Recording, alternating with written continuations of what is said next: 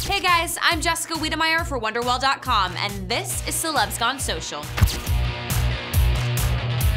It was a busy weekend for Sam Smith, who jetted off to New Zealand on Saturday and has been posting up a storm throughout his trip. Let's take a look at a few of his best photos from God Zone.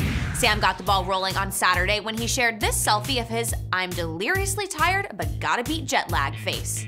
Apparently, his extreme jet lag was no excuse to blow off the gym. On Sunday, Sam posted this mirror selfie along with the caption, "Summer, I'm coming for ya." And we have to say, it looks like his dedication to fitness is really paying off.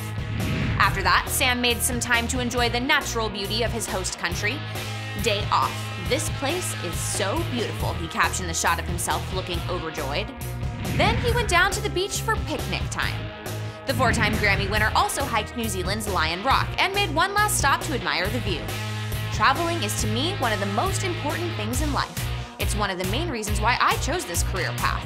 What's the point in living on this earth and not seeing it?" he wrote in the caption of this shot of himself taking in the sights. "We don't mind the view either, Sam, and we're not just talking about the beach. The British crooner truly looks better than ever, and we hope his commitment to living a happier and healthier life continues."